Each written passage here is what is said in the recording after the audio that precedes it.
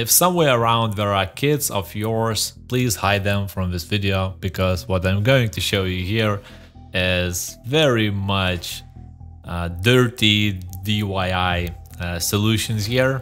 There's nothing harmful for your kids, but what I have done here is that I used quite a lot of things which I found inside my house just to make sure that I am going to do something with those bearings. And it's definitely not perfect, but as long as it did the job and I didn't screw anything up, I believe that it was still okay. So basically what I realized is that this threaded rod is not going to go through the ball head which I had, so that means I'm going to find something else to put that bearing in. And what I figured out is that the piece which comes at the bottle axle through could be helpful for that, because its diameter is exactly the same and it fits inside the bearing hole.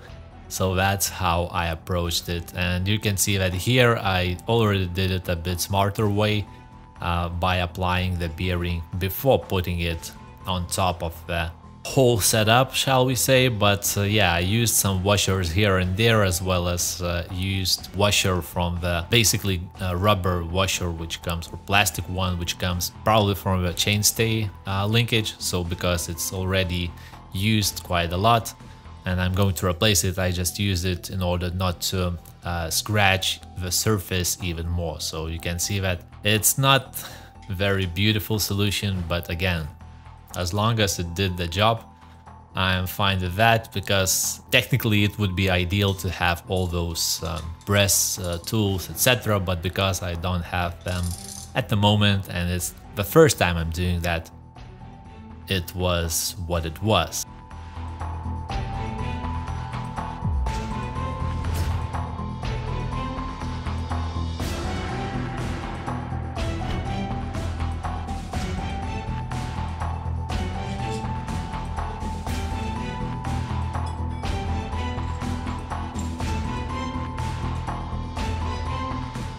Because I have white paint, I'm going to at some point cover those scratch frame pieces. What I'm doing when I'm adding bearings is applying some grease inside the frame. Some say it's not necessary, some adds the grease on top of a bearing before adding it inside. Well, I'm not exactly sure what's the best way to do it, but just to make sure that the bearing slides a bit easier, because I'm not using proprietary tools for this procedure, I'm just adding that grease inside, and I'm not going to think that it will do something bad with it. So here you can have seen that initially I thought that maybe I will press it with the bottom bracket tool, but then I realized that its diameter is too small, and that way I'm going to put too much pressure on the bearing itself. So for that reason I decided to use 27mm head. And actually, to point out here is that this main linkage, the top one which connects to the frame, has quite enough room to add the bearing inside it, and quite deeply, I would say. So that's a good thing, to make sure that the bearing sits straight before you start doing that process. When pressing this down, you should be aware that it goes as straight as possible. Definitely you don't want to mess things out. If you are seeing that it's going not straight as it should be, just remove it out and start the same process again, just because you don't want to mess out with your frame. I wonder if it's better for you to see the whole process without any those cuts, or those cuts are fine. So if you have opinion about that, please drop a comment and let me know, because personally I hate when videos are 30 minutes long and they just become tedious to watch. For that reason I'm doing those quick cuts to essential parts of the video. But yeah, let me know what makes sense.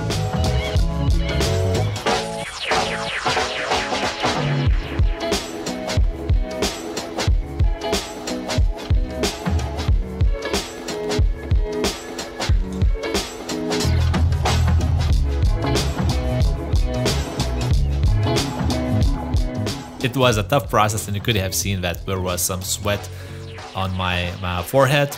I was stressing a bit how to make it work, just because there is a different thing when you are recording everything and when you're just doing it basically without much of a thinking. So here I just used 17mm head in order to press down the bearing. Be aware that yours head might be different in terms of the outer size, etc. So always make sure to choose the size, if you are not using proprietary tools, that fits right inside the hole. So be aware of that and not use anything which is smaller or which is bigger. You can see here I already did once bearings replacement when I removed the swing arm completely, and this one is just an example that it's possible to do it without removing all those brake hose and shifting cable. I applied some grease on the inner tube. I'm not sure whether it's required or not. That was just a trial and error thing on my end. The reason why I did it is because in the past it was causing quite a lot of noise and I was not exactly sure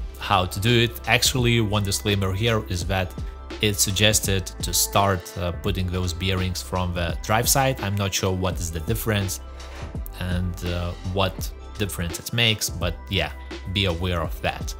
And actually for this tool which I made for pressing this bearing down is that I applied additional spacers on the non-pressing side in order to just offset the distance in order not to scratch the swing arm, because it's not straight down but it goes angular way. So I press down the bearings to the point where the inner tube doesn't move. I'm not sure whether it's a good way to do it. In the past I noticed that whenever I unscrew this bottom axle, and if there is a play inside that tube, that means there will be some sound during the suspension movement. So in order to prevent that, I just press down the bearings a bit more, and maybe it's not a good approach, but at least I am certainly sure that there will be no additional sound from the suspension. And if you want to hear that sound, here is some of the example how it goes.